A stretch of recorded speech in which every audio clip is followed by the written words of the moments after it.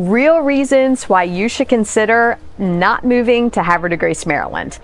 Today we're here in historic Havre de Grace, a city located about 30 miles north of Baltimore. It's situated in Northern Harford County and a few miles away from Aberdeen Proving Ground. Havre de Grace is a city that we get a lot of calls about from people just like you watching at home. There's so many great things to love about Havre de Grace.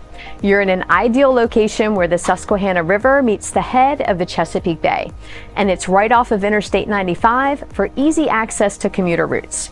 There's a ton of charm and history in Havre de Grace, and there's so many things to do in the area. There's a whole community of people dedicated to loving Havre de Grace, and it's becoming more popular than ever. However, there are some drawbacks to living in Havre de Grace, and today we're going to cover real reasons why you should consider not moving here. Hi, I'm Rebecca Cole with Berkshire Hathaway Home Services PenFed Realty, and I help people just like you buy, sell, and invest in real estate in Maryland. So today we're in Havre de Grace, home to eclectic shopping, waterfront dining, great schools, and charming tree-lined streets.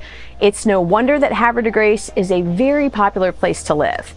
If you haven't watched our video, Why I Love Havre de Grace, and you will too, make sure you check it out so you see what all the buzz is about. Havre de Grace is perfectly situated between the employment hubs of Washington, D.C., Baltimore, and Wilmington, Delaware, making it an ideal location for commuting. Many people have chosen to relocate here, and the population is growing. Havre de Grace hosts a variety of festivals, concerts, and events throughout the year, and the city offers several arts and entertainment venues that draw in tourists from neighboring cities and states. The weekends can bring large crowds to restaurants, shops, and public parks. Some locals feel the city has become too touristy, and the crowds have taken away from some of the city's small-town charm. If you're not a people person or someone who dislikes crowds, Havre de Grace may not be the place for you to live. The influx of people moving to Havre de Grace has brought on a need for new housing construction projects and infrastructure improvements. Traffic congestion and road closures are common headaches for residents and could influence your decision to move here. Of course, if you're currently living in a densely populated area and used to commuter congestion, the traffic flow in Havre de Grace may seem like a breeze. Another real reason you may want to consider not moving to Havre de Grace is the limited shopping options. While there are plenty of family-owned specialty and gift stores in town, Havre de Grace doesn't have a large name-brand retailer like Walmart, Target, Home Depot, or Lowe's.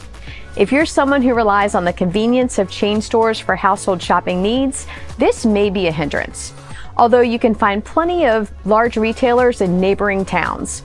Northeast has a Super Walmart, and Aberdeen offers a Target, Walmart, and Home Depot. Grocery stores are also lacking in Havre de Grace, and there hasn't been a grocer located in the downtown area in many years. You're also not going to find a shopping mall near Havre de Grace. The closest indoor mall is Harford Mall in Bel Air or Christiana Mall in Delaware. Noise is another real reason why you may want to consider not moving to Havre de Grace. It's easy to be romanced by the charm and quaint small town feel and forget that this is an actual city. There's industry here, cargo and commuter trains, all of which contribute to Havre de Grace being a very noisy place to live, especially if you're within the city limits. Just as we've been filming this video, you can hear the noise from the church next door and the bells, and the train has gone by at least 3 or 4 times. If you're looking to live in a quieter, more rural setting, a community on the outskirts of Havre de Grace towards Darlington or in neighboring Cecil County may be a better fit.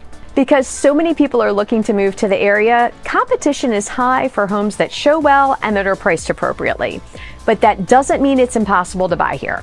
I've recently helped buyers prevail in competitive multiple offer situations without going over budget or sacrificing a non-negotiable. There are lots of things to love about living in Havre de Grace, but there are also plenty of other options in the area if Havre de Grace doesn't end up being the right fit for you. Many people decide to move to the area around Havre de Grace and enjoy all the city has to offer as a visitor without calling the city home. If you're thinking of moving to Havre de Grace or anywhere else in Maryland, make sure you reach out to us. My contact information is directly below this video. And if you found value in this video, give it a thumbs up and subscribe so you don't miss any of our content.